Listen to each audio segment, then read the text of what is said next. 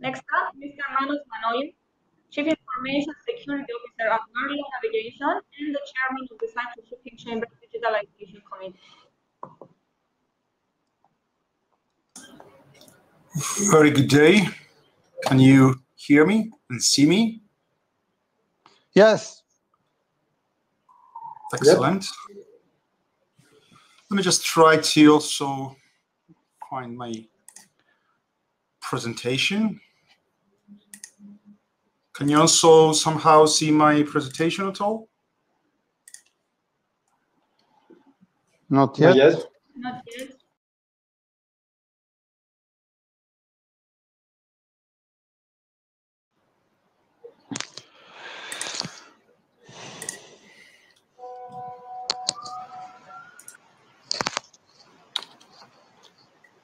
Okay, now you good to go.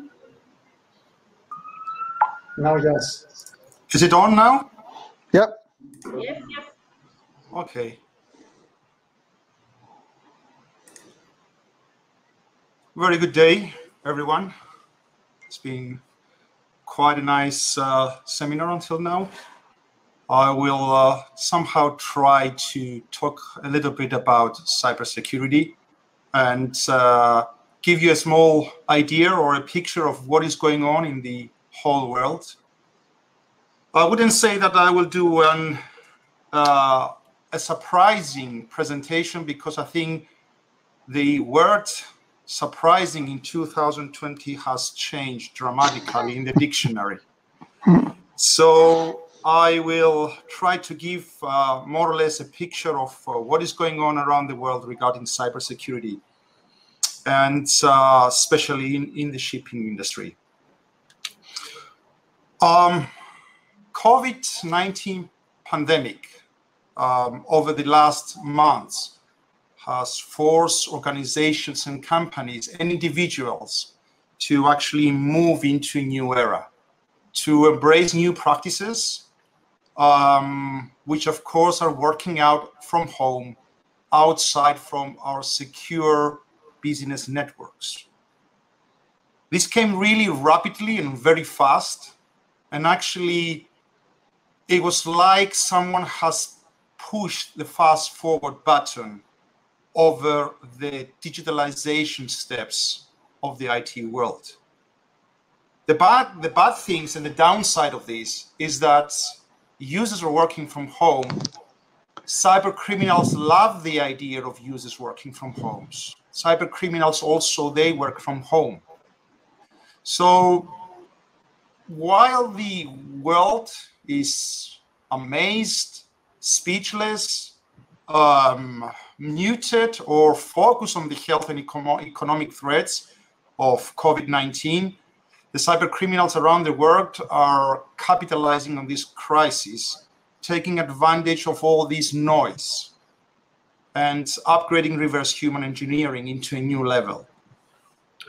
If you don't know yet what human reverse engineering it is, I will explain you very quickly in my next slides, or I'll try to explain.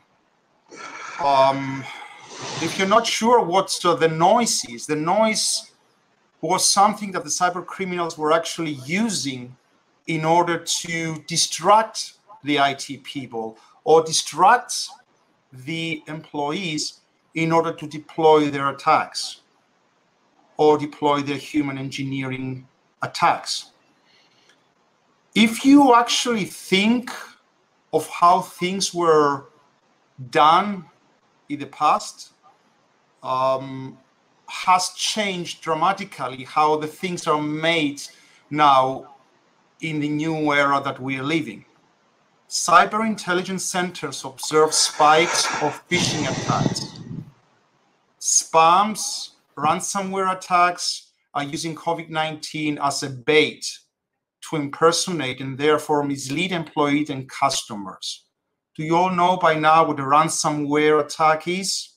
That's when they actually deploy a file to you. They send you a file. You open the file. The file is usually unstoppable by an antivirus. And then once you run that PDF, or once you open that PDF, the PDF starts running a software behind which is hidden very well in that file, encrypts your whole server or your whole environment, and then someone is contacting you asking for ransoms. Okay, that's what a ransomware is. So not only businesses are being targeted, but also end users who also, out of desperation or out of knowledge hunger, they down COVID-19 related applications. They are also being tricked into download ransomware, which are disguised as legitimate applications. Cyber threats have exploded in the year 2020, and taking advantage of the needs and fears of global populations. It is social engineering at its worst, and unfortunately is more likely to grow and also flourish in these uncertain times. And what is causing that? Why it's this booming right now? It's out of our desperate, quick move to shift everything into a remote session. A lot of organizations have simplified or eliminated different security procedures that were in place very well before. They were in place inside those castles that we have built with firewalls, intrusion preventions, and malware detections. Now we have our colleagues sitting in home networks, sharing our files, sending our files, sometimes encrypted, sometimes unencrypted. I remember that I wanted to actually cancel a credit card back on November. The lady in the bank actually asked me to go and visit the branch. I have not visited a bank branch for the last 3 years. I had to fill a form, submit it, take my ID, and then they will examine if they wanted to cancel the credit card, which I didn't use. On March, I canceled that credit card over the phone within 30 seconds. So we are out of this try to make everything to work from home, to work remotely, where somehow there is a tendency to, if not eliminate, to give a lot of slack on our security procedures.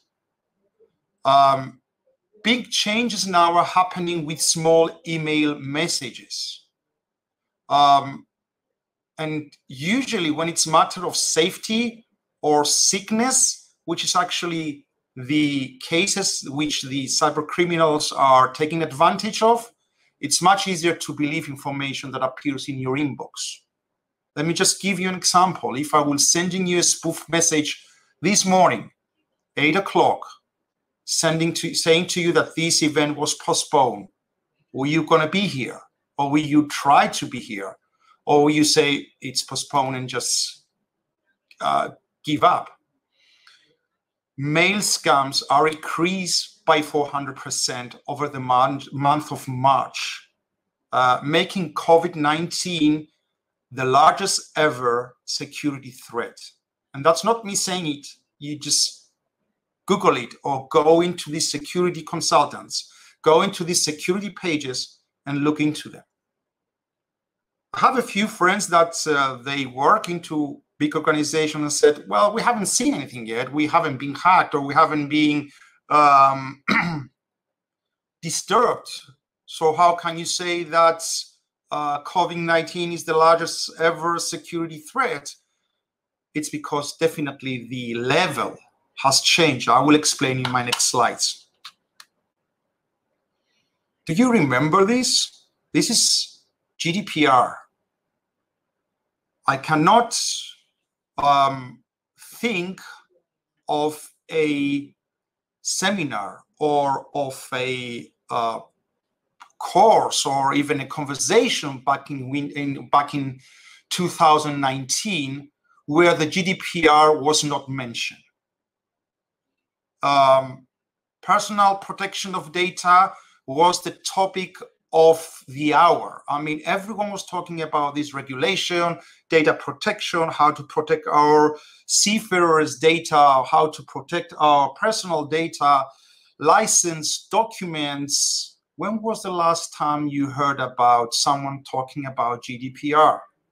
Did we just put everything on a side, focusing on the survival of our operations?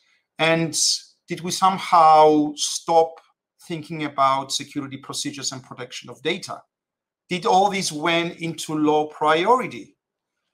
Did we somehow forgot about sending encrypted emails and we just leave it to the users or leave it to the colleagues to act urgently? And now data protection has a less significant role.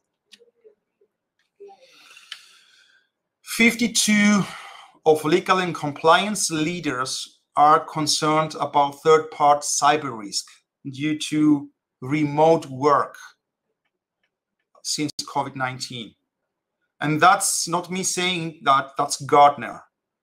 For those who don't know who Gartner is, it's a very reputable, well-known organization that is actually evaluating the whole IT world and is also ranking digitalization companies, security companies. It's actually a benchmark that has the mechanism to evaluate how well you are performing in your industry. So Gartner now is reporting that so many organizations are actually being used as Trojan horses in order to be attack or spoof other companies. If you're not really familiar with the word spoof or mail phishing, let me just tell you that this is the action where you impersonating someone in order to gain information, in order to understand and observe all the procedures with the intention to attack at a certain point. I'm keep dragging these slides in all my security presentations when I talk about security. And here, I'm not quite sure if you can see my my cursor, my mouse cursor hovering over the word. So on the, in case you don't see my cursor, on the left-hand side is the old school hackers, you know. That's the hackers of the old time where they had the intention to disrupt your business, to shut you down, to put pornographic material on your web pages, to humiliate your company and your organization. And they use IT tools and scripts, okay? And why did they do that? They were doing it for fame, okay? Cyber criminals today, they definitely don't want to disrupt your organization. They don't want to make you understand that they are observing. Therefore, they will stay as long as it takes in a stealth mode, receiving information about your people, your procedure, your invoices, your suppliers, until they have a case that they can take advantage. They use human reverse engineering tools. They will avoid to attack big organizations directly. Why? Because they know that the big organizations have done their homework. If you try to attack Marlow, first of all, you will be probably attacking one of my honeypots without you knowing. You know what a honeypot is? It's like a little pot with honey inside. It's an IP address or an IP range claiming to be Marlow with a few files inside that make you think that you have get into somewhere. These files are strategically placed with different access levels. So the more creative you get, the more you think you're getting into the organization, where we collect your data. We collect your floating IP addresses, we collect your range, we collect all kinds of metadata to identify why you're trying to mess with us. So hackers or cyber criminals will avoid to directly hit big organizations that they're doing their homework. They will use something that you trust. They will target an easier target. They will go for your smaller co-workers, suppliers, agents, your staff that are working from home behind a home network that actually has no defense. Someone will tell me, well, no, my remote operating users, they're using a VPN, a virtual private network to connect with me. It's all secure. It's not.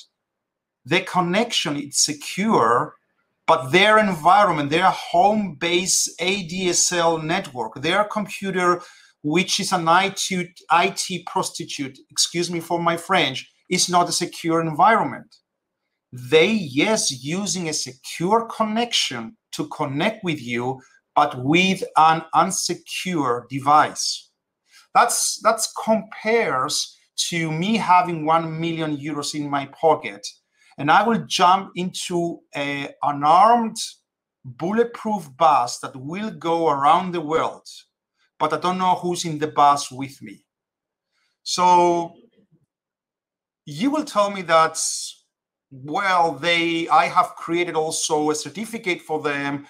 I have also created a two-way authentication for them. Let's look at that on my next slides. So there is a terminology, okay? First of all, let me say, what are those question marks? What is the motive for these cyber criminals? It's only one motive. I'm keep saying this to all my presentation. That's money, okay? They don't care about what the reputation of the companies, how big the companies, is all about money.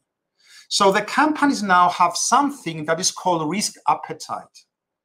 And my question is that, did we all do our homework and establish not only a secure connection, but a secure environment to our people who work from home? Or did this risk appetite become something else? Or did it grow enormously? Did we actually make sure that those devices home are secure devices? Did we also make sure that their place that they're sitting is actually has all what it takes to access or even to become part of our network? All the companies that are not educating their employees about security have a huge risk appetite. Any company today that doesn't have a security strategy has a huge risk appetite. Security is not an IT thing anymore. It's a lifestyle to everyone. Someone said, I'm sharing my computer from work and I have a password, a complex password. Excuse me. So I have an 8-character password, which contains also special characters. Thank you for telling me all this. You shouldn't be telling me all this. This is a picture from Hive Systems describing how far a brute force attack can identify your username and password. So if you have just told me that you have an 8-character password in your company, let's say that you have only numbers, brute force can find it instantly. Brute force attack can have 5 seconds to find it if it contains lowercase and high case letters. It will take me an hour for the brute force attack if you have also uppercase, lowercase, and numbers. And it will take 8 hours if you have numbers, uppercase, lowercase, and symbols. I can teach a 10-year-old kid how to deploy a brute force utility to any remote terminal session. I can teach him how to do that. Brute force tools can be downloaded by the internet, and there's network security tools. They're not meant for hijacking computers. They're meant for evaluating your security. And this brute force attack pattern does not refer to human reverse engineering. So let's take something like you have a 10 characters password, lowercase, uppercase, and you also have special characters into it. And with this password, I can get into your business network. It says here 5 years. Okay, that 5 years password, it takes me only if I don't know anything else about the rest, and you suddenly have a 10 characters password. Let me just apply a little bit of security engineering. If I somehow call your IT manager and say that I'm one of the auditing external organizations, and we're not going to do the audit this year, and please, I'm missing 2 things to finalize. I'm only calling from home because, you know, I'm working from home as everyone in the organization. I'm actually missing a procedure that describes your, let's say, leave employee deletion. And I'm also missing the procedure that describes your password renewal policy. Can you send me this because I'm working from home and I cannot find it? I cannot go to the office. That's security breach. That's reverse engineering. And my answer is, will your IT manager be delighted that it's not going to be an audit this year? And by sending you these procedures, he will get off the audit. And if I have the procedure that says, yes, it is 10 characters, 5 letters, 5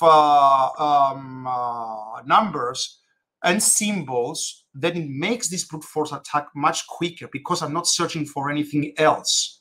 And if we apply a little bit of human common sense, if there's uppercase and lowercase, 99% of the people have only 1 character uppercase. Guess which one? The first one. And then if there is special characters, there's only 1 of them, 99.8% of the people. And it's the last one. And guess which one is it? The exclamation mark. Okay, we humans, we are programmed to think in a specific way. Believe me, this 5 years finding a password is the worst scenario. There's ways of making it much easier. Out of coronavirus-related cyber threats that also include shipping, 33,000 unemployed applicants were exposed to data security breach for the Pandemic Unemployment Assistance Program in May. Scams increased by 700% on August, making COVID-19 the largest ever security threat. There is the reference next to it, so don't take my words. Just follow the link here, and you can search it yourself. 500,000 Zoom user accounts were compromised and sent on the dark web forum. That's, I think, on February. 471 fake online. I'm just jumping on a few ones because I would definitely run out of time. Visit to popular hacker websites increased by 66%. In Cyprus, listen to that, we have the first 9 cases of SIM hijacking cases. Do you know what a SIM hijack is? Know what a SIM card is inside your telephone? A lot of people, they will brag and say, I have a certificate, I have a username and password, that's a 2-way authentication, and I have a 3rd password that confirms transactions as a 3-way authentication. There is a security password that expires. Well, ask why those 9 cases. Ask your telephony provider, how come we have 9 cases where specific people were targeted in Cyprus? Their telephones were stolen at the right moment, and there was a person at the provider that had the guts to appear with a fake ID card and requested for a new telephone SIM card renewal. You know what he did? He had to do? Just flash the fake ID card over the window, and he was handed to his hand a new SIM card. He ran into the car, enabled the SIM card, enable on that same SIM card the hotspot, go into the hacked site, make the transaction, and now the third way authentication SIM expired password came on that phone. He made the transaction and he destroyed the phone. 5 minutes, thousands and thousands of euros were lost. This is COVID related crime. We are actually smashing all our security or giving slack to our security. This is cybercrime incidents. I'm not dragging it too long, so I will try to speed up since I don't have, I think I have that's my last slide. A lot of people have talked about artificial intelligence. That's what we're deploying at Marlow as well in multi-levels. We have artificial intelligence in our content checking mail, where we block all our spoof messages which do not match the pattern of the sender. We have artificial intelligence that actually check every single connection to our internet from our outside user. And there is a lot of things coming into AI. I'm personally a contributor to the AI society, and there's great things coming as a response or as a reply to this fast forward speed that we are living today. Digitalization, working from any place is not going to leave soon. It's going to be probably the next standard. So the security world is actually waking up very suddenly in order to provide this artificial intelligence. There will be no passwords tomorrow. The password will be the distance that you're holding the telephone from your head. How does he know that? From the inclinometer inside your phone. He knows every time what's the distance you have from your face. He knows you from your speed that you're pressing the buttons. It simulates and understands the lag of your connection. If you're doing it from the keyboard, I tested that too many times. I can put my password as Manos123. I can type it fast or slow or very slow or one hand, and I can get in. And I can ask anyone to try it. Tell him that it's Manos123. He wouldn't succeed to log in. That's not password. We're moving away from firewalls. We're moving away from intrusion preventions, and we are moving away from passwords. I hope that this comes soon and saves us all. Thank you very much, gentlemen.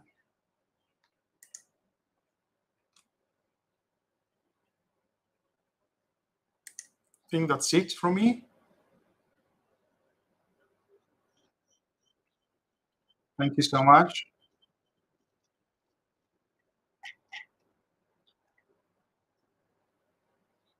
Okay.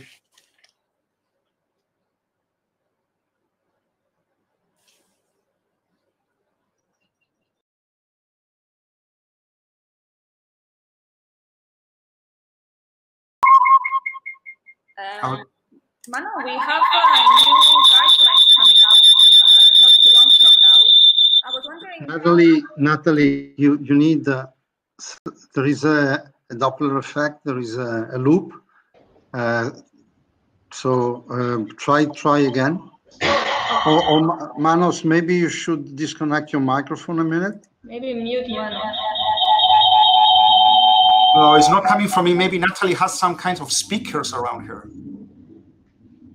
Oh, maybe you can lower the volume of your speakers.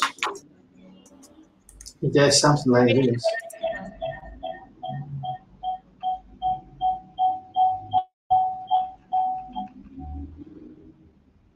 Hello, any better now?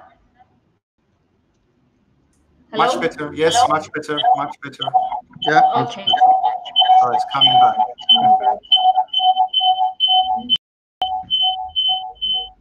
It was better in the beginning, but it's okay now.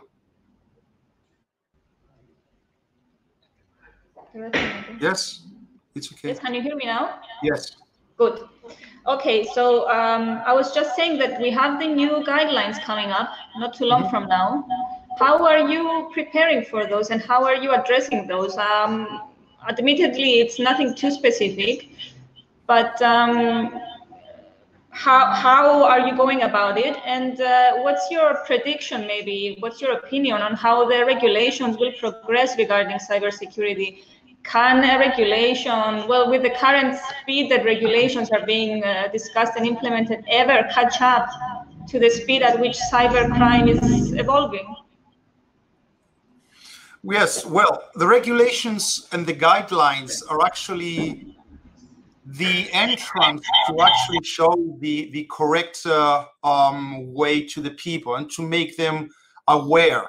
The guidelines are really made to as an introduction and as a good practices, or actually it's only the beginning or just the tip of the iceberg. Of course, the topic is so huge and so big, it evolves so fast and so quickly that the guidelines actually allow you to enter into what are the good practices, how far you extend that, and how far you apply all this is really into the organization. But the guidelines are actually a very good way to start with and start conceiving the right path on approaching or actually on create resilience out of this nasty world that we are living.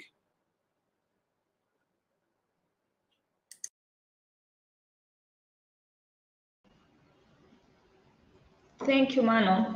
I have another question, if you could indulge me. We are more or less familiar, and we've discussed a lot about cyber threats on land.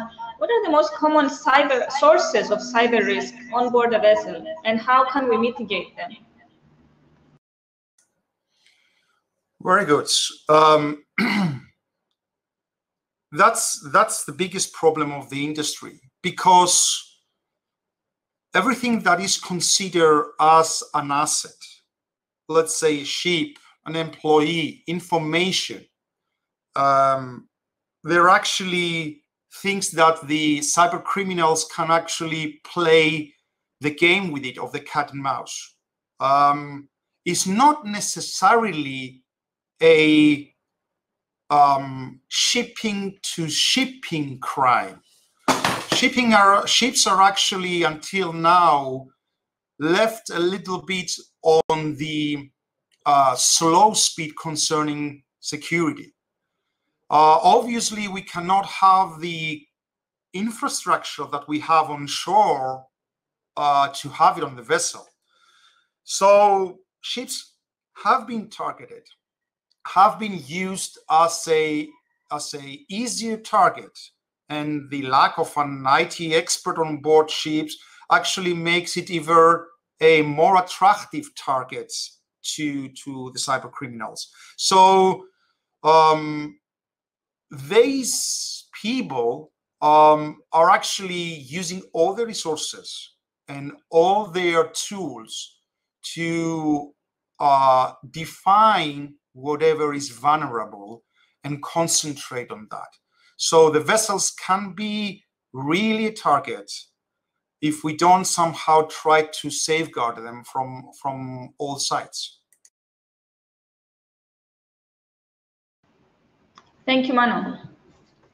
I don't see any further questions. So thank you again.